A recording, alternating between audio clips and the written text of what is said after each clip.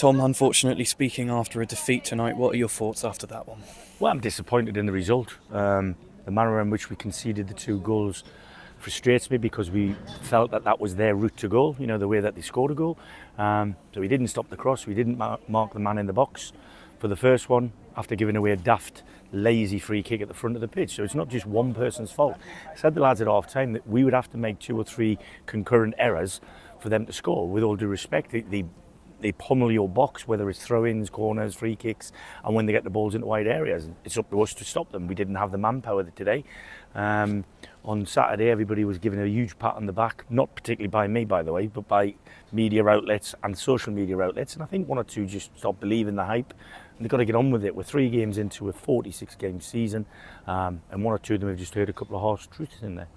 As you say, early doors. I mean, when you're going to make some mistakes, hopefully you can get them out of the way early so we can learn from them. Is it a case of that?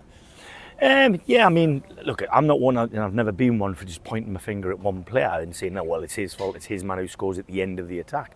There's got to be something happen for them to have the ball in the first place. I pride myself in our team trying to keep the ball, certainly better than we did at times. And not everybody, because I thought that, again, the 2 midfield men against the 3 in there were very, very good all game. The goal we scored was typical of us. You know, we've probed and penetrated eventually into the box and finished with a good goal. But we've conceded 2 goals that, with all due respect, you can see coming before they happen, and that's the frustration. So, but look, at the end of the day, I'm a big believer. We're 3 games into a 46-game season, as I said, and we just got to move on to the next game. They're coming thick and fast. We'll have a head count on Thursday and see how we go. It seems, we always say this, doesn't it, but it is typical of this league. You know, you come to Braintree tonight, a team that's just been promoted. They hadn't had a win this season, but here we are, and they've played brilliant. Well, not necessarily brilliant tonight, but they've scored 2 goals against us, and they've got the 3 points tonight. So it does show, doesn't it, that, you know, you've got to go into every game, you know, respecting the opponent. Well, 1,000,000%, and we do. We did our due diligence absolutely on them. And you know what? The scoreline for them at Oldham was a little harsh. I've watched the whole game. There was 1 goal in it. You know, they're no mugs. They've been promoted and they've added genuine course and distance players for this level. They're a handful at the front of the pitch, whoever's on the pitch, whether it's Big Innie or Big John. And they've got pace and mobility around them. So, you know, it's no secret about the way they play. And I'm not knocking the way they play. It's just not the way I choose to play. So tonight, they've got to take the accolades, and they're quite rightly, we're very raucous as they passed our dressing room, but I hope that's hurt 1 or 2 of my lads, like I said, because it's not something I like to do when you feel like you're on top, which we were at half time.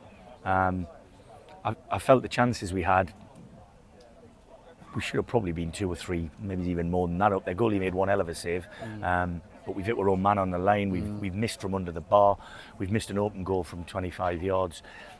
You know, let's be honest, the game should have been put to bed. But you've got to give them credit, and I think that's what they're built on. You know, they got promoted because they were, you know, dogged and determined, and this isn't an easy place to come and play football. So give them, doff the hat to them tonight.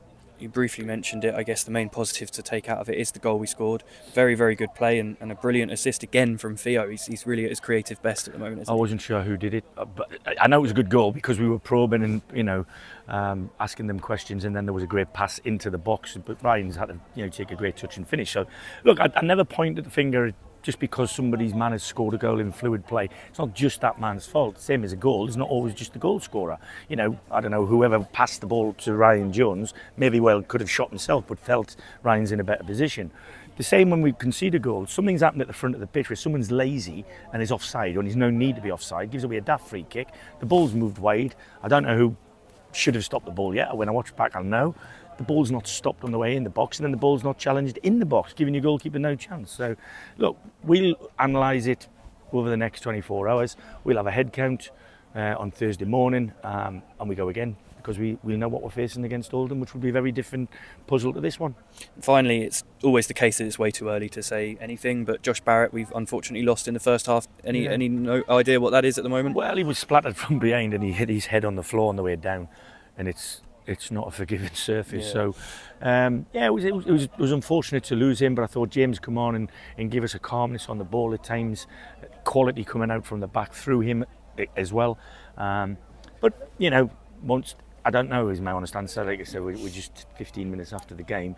Knowing Josh, he'd probably shake his head and he'd be all right in the morning. So, like I said, we'll know more tomorrow, and then on Thursday, but right now we're not sure.